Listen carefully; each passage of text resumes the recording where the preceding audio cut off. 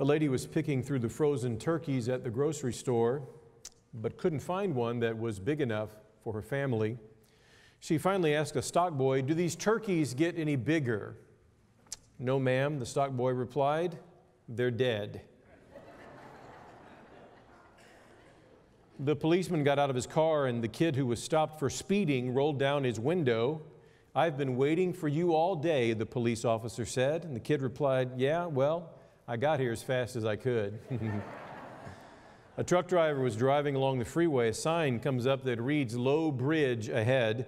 Before he knows it, the bridge is right ahead of him, and he gets stuck under the bridge. Cars are backed up for miles. Finally, a police car comes up. The policeman gets out of the car, walks around to the truck driver, puts his hands on his hips and says, "Got stuck, huh?" The truck driver responds, "No, sir. I was just delivering this bridge and ran out of gas."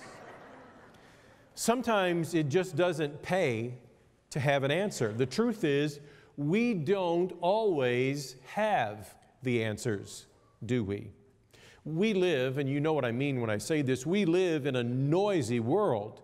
We live in a world that is filled with distractions of all kinds, and sometimes those distractions will keep us from hearing that which we need to.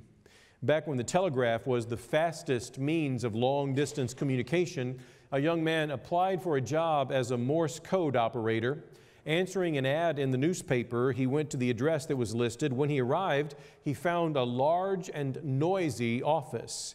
In the background, the telegraph clicked away. The sign on the receptionist counter instructed job applicants to fill out the form and wait until they were summoned into the inner office. The young man completed the form and sat down with 7 other waiting applicants. After a few minutes, the young man stood up, crossed the room to the door to the inner office, walked right in. Well, naturally, the other applicants perked up, wondering what in the world was going on. Why had this guy been so bold? They muttered among themselves. They hadn't heard any summons yet. They took more than a little satisfaction in assuming the young man went into the office and he would be reprimanded for his presumption and disqualified for the job. Within a few moments, the young man emerged from the inner office, escorted by the interviewer, who announced to the other applicants, "Gentlemen, thank you very much for coming, but the young man has taken this job. It's been given to him." The other applicants began to grumble to one another, and then one finally spoke up and said, "Wait a minute, I don't understand something here. He was the last one to come in, and we never even had a chance to be interviewed, and yet he got the job. That's just not fair." The employer responded, "I'm sorry, but all the time you've been sitting here, the telegraph has been ticking a message in Morse code.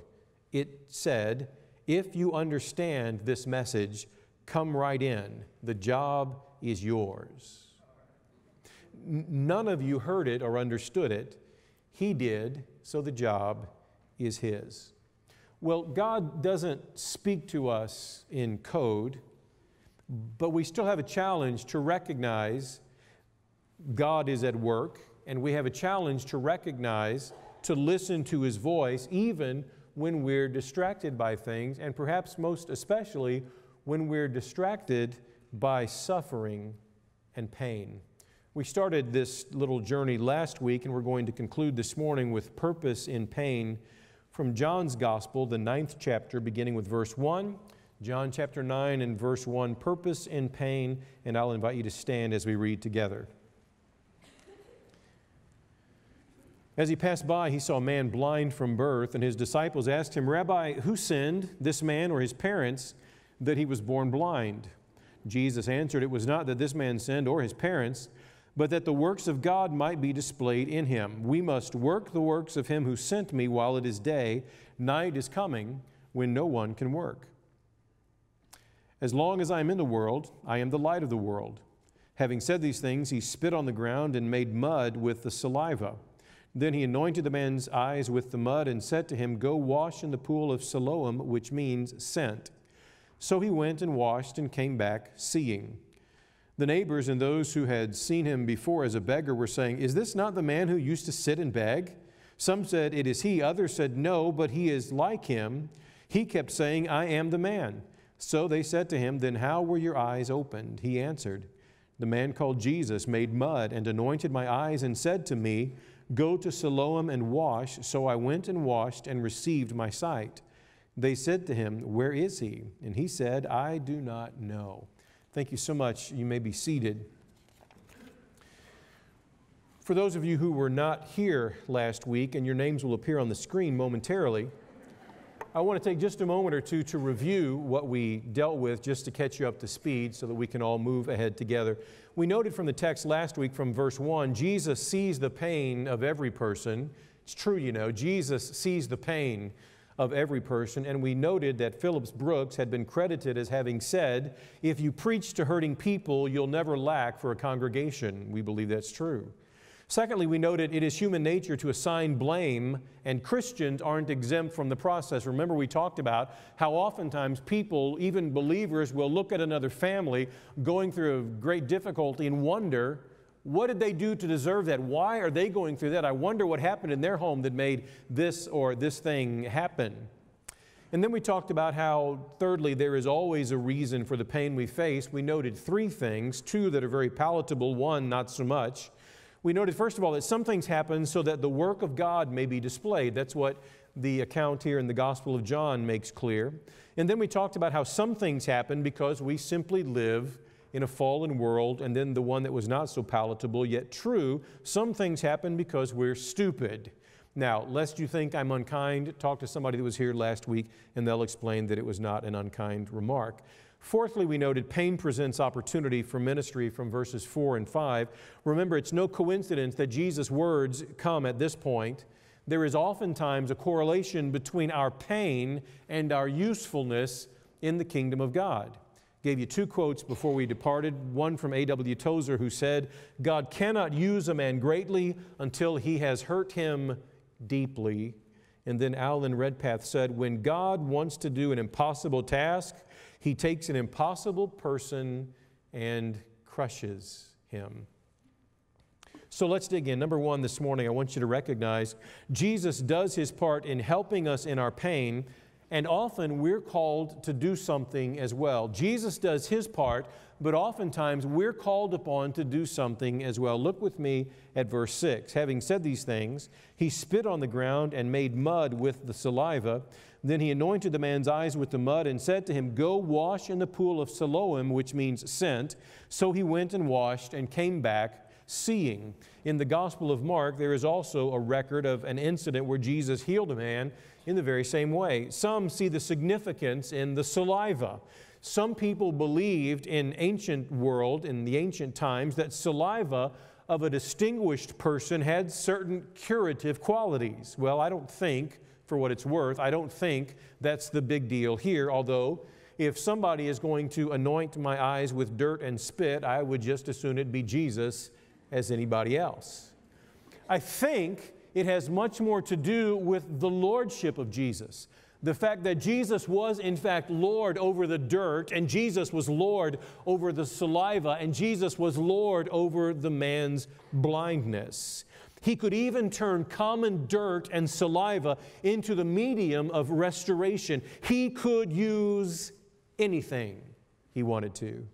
So Jesus does His part to help the man in his pain. In this story, God uses saliva.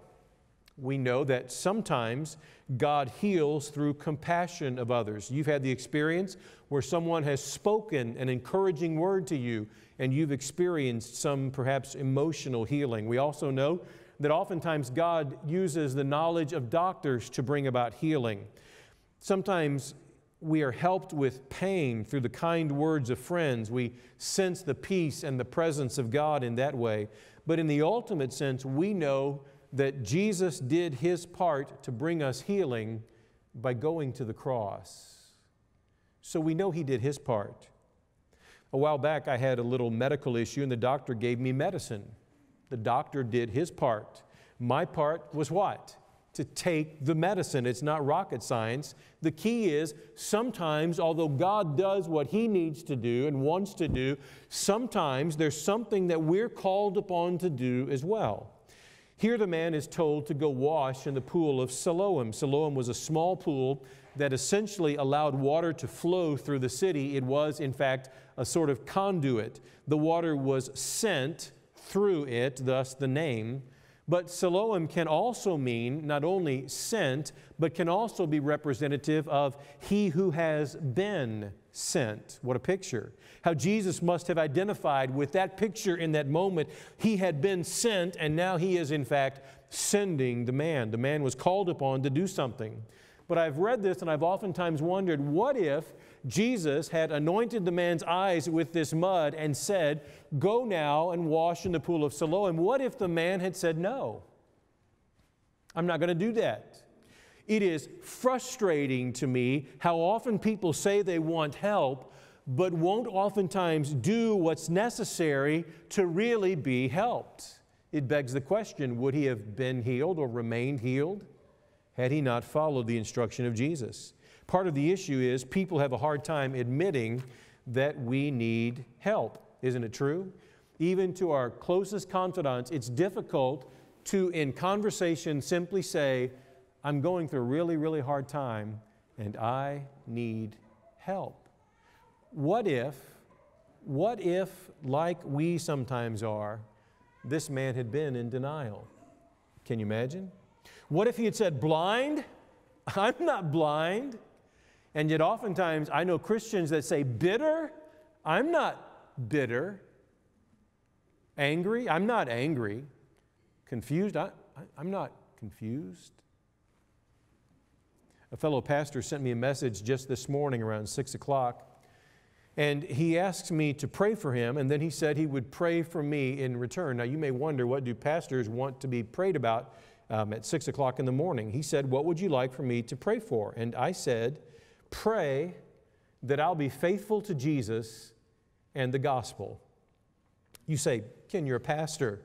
You had your sermon written. You know that you were going to be faithful to teach and preach and do that, right? Well, let me tell you, you might say, why did you tell him that? I told him that because just like the old song says, I know my heart. Prone to wander, Lord, I feel it. Prone to leave the God I love. Jesus did his part. This man had to do his. In the ultimate sense, our standing with God is explained that way. Jesus did his part on the cross and through the resurrection.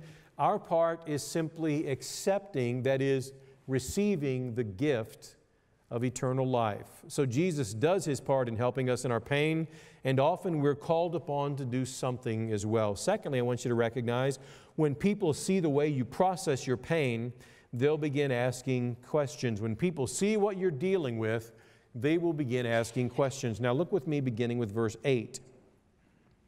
The neighbors and those who had seen him before as a beggar were saying, is this not the man who used to sit and beg? Some said, it is he. Others said, no, but he is like him. He kept saying, I am the man. So they said to him, then how were your eyes opened? When I was a kid, I used to go to the horse races with my Uncle Al. I can remember the afternoons that we would go to the horse races. He would pick up a paper, racing form, and we would pore over that racing form, check out the odds. When we would go to the racetrack, he would always buy me a Coke. It's funny the things you remember from childhood. And the Cokes at the racetrack were always really, really syrupy. Now, don't judge me because I went to the racetrack. I was just a kid. And I saw some of you there too. It was a fun time, and those are great memories. And I always remember my Uncle Al picking the ugliest horse to win. All the other horses would come in. They were marching thoroughbreds, and in comes the old gray mare. You know what I mean? He always picked the ugliest horse. Well, one day he came to our house, and he looked down at me, and he was very serious, and he said, Ken, Uncle Al won't be able to go to the races anymore. I don't think it's right for me to gamble anymore. You see, son, I've become a Christian. Now, horse racing is not high on the list of mortal sins, but he felt like he needed to give it up. So he did. He gave that up, and in fact, he stopped a lot of other habits. The way that he talked and the way he conducted himself, from that moment he trusted in Jesus, changed. He was a changed man. Now, I'm going to sound preachy for a moment. It's time that the church change. It's time that we look a bit differently than the world, don't you think? I'm afraid, and this may be, you may argue the point and say, well, it's a generational thing, but I'm afraid that in all of our attempts to reach our culture, in all the different ways that we strive to identify with our culture, I'm afraid that we in the church are giving in to the standards not of the Lord, but of the culture. We're afraid to strive for purity. Outside of the songs that we sing, nobody talks about holiness. Who talks about holiness? Who talks about righteousness? It sounds too churchy. But it is what it is, after all. It's like we're afraid they'll find out we belong to the church. And then we're responsible. Or we're afraid they'll find out we belong to Jesus. Well, we do. And let me be very clear, I'm not talking about joining the odd for God crowd. Christians are strange. Look around. We're an odd bunch. Did you guys read just this past week? I think it was Kenneth Copeland came out and said that if Christians don't all vote for Donald Trump, the wrath of God is going to fall upon the church. And he named several things that we were going to be struck with. What I'm saying, don't join the odd. Christians are strange. It's a strange bunch. What I'm saying is when the office crowd wants you to tie one on with them, don't do it. But don't be content to just not get drunk with them. Tell them why you don't do that. Allow your actions and then your words to explain that your behavior is a direct result of your life having been given to Jesus.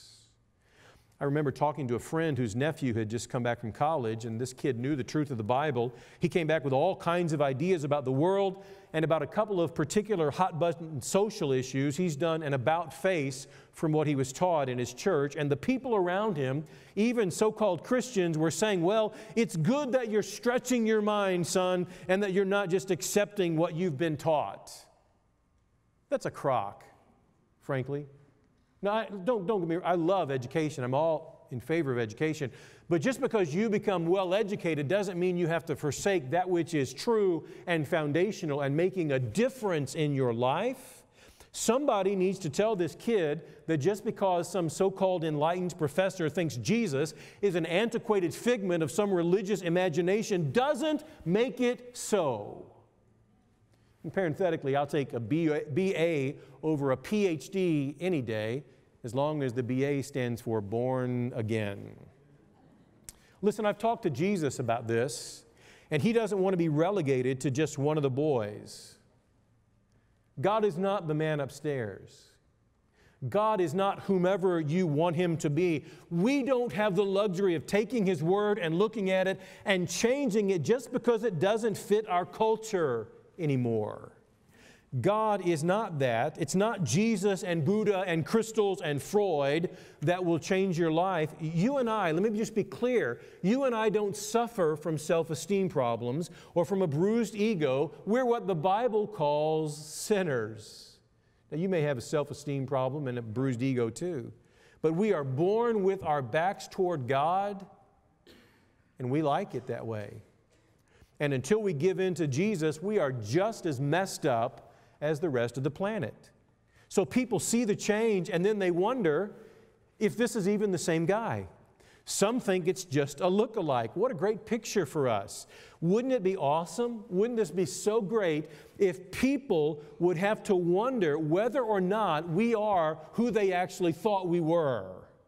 What if we were so changed that they would look at us and it would be hard to believe it was really us? How many of you have gone through a tragedy and those around you have asked, how do you do it? How are you holding up so well? You see, it's not that we don't hurt, because we do. It's just that we have faith in a God who walks through our hurts with us. God doesn't take them all away. In fact, and it's a hard thing to think through, but it's true, in this account, even if Jesus had not healed the man, he would still be God. So Jesus does his part in helping us in our pain, and often we're called upon to do something as well. When people see the way you process your pain, they'll begin asking questions. Thirdly, even during and after pain, we can point people to Jesus. Verse 11. He answered, "The man called Jesus made mud and anointed my eyes and said to me, 'Go to Siloam and wash.' So I went and washed and received my sight." I have a good friend named Tim Dietrich. Some of you may recall Tim came and preached here a few years ago for us. Several years ago, his dad was diagnosed with cancer, and Tim sent out an email asking people to pray. He was in pain for his father, but he was pointing people to Jesus to pray. A few weeks later, I received a note from Tim that read as follows. As you know, my dad had a biopsy on his esophagus on June 28th, which revealed he had cancer. This was confirmed by a CT scan that was performed on July 6th. Yesterday, he underwent a second evaluation, and the doctors have concluded his cancer is gone. They find no evidence of any cancer in his esophagus. The doctors did another series of biopsies to confirm their findings, but they were confident there is no cancer in his esophagus and stomach. He continues, "Obviously, we are rejoicing that our Heavenly Father has moved in such a miraculous and gracious way. On behalf of my family, I want to thank you for your prayers, which touched the heart of our great God. We are deeply moved by God's goodness and grace. As you have time today, please take a moment and thank God for this miracle." Now, how many times have we asked people to pray, and then the thing ends up turning out the way we've been praying for, and we've missed opportunities to offer God thanks, and we've missed opportunities to point people again to Jesus? How many people, even Christians in this case, would have said, "Well, I guess the doctors just missed it the first time," or "I wonder if those tests were somehow distorted. They probably just didn't see it clearly." My friend Tim's dad died earlier this year. And do you know what he did? He sent out another note, and he asked people to take a moment and thank God for giving his dad life in the first place. Sometimes things don't work out the way we would like. Can I get a witness? I mean, sometimes things don't work out the way we want them to. But I want you to know that when terrible things happen, we can still rely on God. And we don't have to have all the answers, do we? In fact, last night about 11 o'clock, this thought came to me as I was mulling all of this around in my mind, and here it is. Having faith doesn't mean having answers. Having faith doesn't mean having all the answers. Like you, I grieved for the Schwab family after their 10-year-old son Caleb was killed while riding a water slide at Schlitterbahn. I saw part of what Caleb's dad had said at his funeral, and I thought, I can't believe how strong this guy is. You may have seen some of his quotes. Scott Schwab said, "Since the day he was born, he brought abundant joy to our family and all those he came in contact with. As we try to mend our home with him no longer with us, we are comforted knowing he believed in our Savior Jesus, and they are forever together now. We will see him another day." They don't have the answer as to why all of this happened, but they're doing what we should all do when tragedy strikes. They're running to Jesus. Having faith doesn't mean having the answers. There's a case of using painful circumstances. They're helping people in their pain to deal with their pain. How often we miss the blessing because we think, I don't know enough about the Bible. I'm not well versed enough in theology. I'm not a church leader. I'm not good enough to talk about this. I might actually say the wrong thing. But the man in the Bible is healed, and what does he do? He says, this guy named Jesus spit on the ground, made some mud. I was blind, but now I see. End of story. And like the country song said a few years ago, that's my story, and I'm sticking to it. People ask me all the time, Pastor, why did this have to happen? When I was a younger man, I would scramble to try to come up with a brilliant response because I thought I had to have something to say, and now I'm a little bit wiser, and I say, I don't know. Pastor, why did this have to happen? I don't know. I don't know. We have 2 dogs in our house now. We have Maggie, the great, and we have Bo, the orphan, who was our son's dog, and that's a story for another day. We don't know Maggie's story. We rescued her from a pet shelter. Now, those of you that have seen Maggie, you know she's a beautiful dog, but she eats like a horse. She's loud when she sleeps because she snores. I mean, the china vibrates when this dog sleeps, and she is stubborn like you would not believe. She takes after Lori's side of the family. But sometimes when she plays outside, sometimes when she's done very much walking or running, she limps. She limps. I think now probably that's why somebody gave her up. But I don't know what has caused the limp. But I've noticed that when she limps, my heart goes out to her. I'm worried about her. And in those times, I find myself paying more attention to her and wanting her to know how much I really do love her, and I'm always going to be there for her, and I'm looking out for her. I have a limp, and you do too. It's our pain. It's our heartache. And I promise you, if you'll be still in the middle of it, God will show up, wanting you to know how much He loves you, reminding you that He's always going to be there for you, and He's always, always looking out for you. Fourthly and finally, you don't have to have all the answers to impact your corner of the world. Verse 12, they said to him, "Where is he?" And he said, "I do not know." Now you'd think that the man who had just been healed would know where the man who had healed him had actually gone. You don't have to have all of the answers to impact your corner of the world. For those of you who are Christ followers, why did Jesus allow you to become a Christian? Why in the world are you so blessed? Why is it that with probably half the world starving, we get 3 meals a day and probably most anything we want? Why is it we are allowed to live in a country with such freedom? I don't know. No doubt this guy was around those who were still not well. Maybe there were even other blind people in the vicinity, and they asked, "Where is this man Jesus?" And he said, "I don't know." "How come he didn't heal everybody?" "I don't know." This is a little practical theology lesson that I know I need, and you might need it too. Because the crowd is going to ask you, where was God on 9/11? Where was God when that little boy went down that slide and lost his life? Where is God when we have soldiers overseas? Where is God when little children have to go to bed hungry or face diseases? Where's the justice in our world? Where is God? Well, here's the truth. We don't have all the answers, but we don't need them. God's not on trial.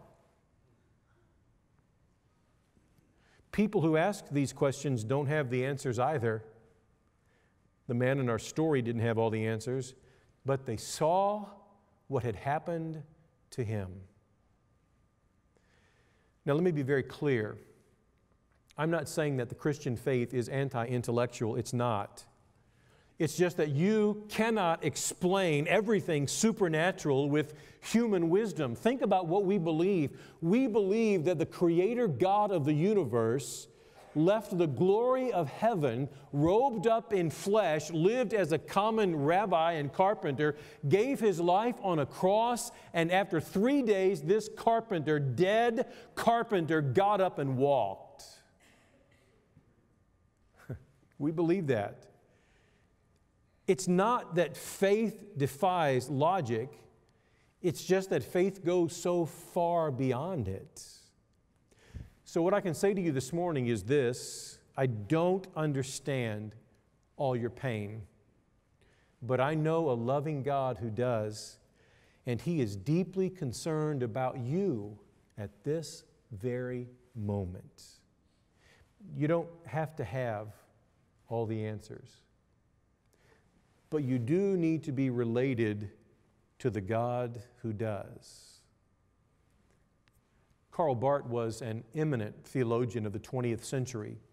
His writing, Church Dogmatics, among others, would fill up volumes in libraries. He was brilliant. Dr. Barth had traveled the world. He had written countless theological works. He had studied and taught the brightest students the world over. Once, while being interviewed, he was asked to synthesize all that he had learned from his travels and his study and his teaching. When he was asked about the mysteries of life, Karl Barth responded as follows: Jesus loves me, this I know, for the Bible tells me so.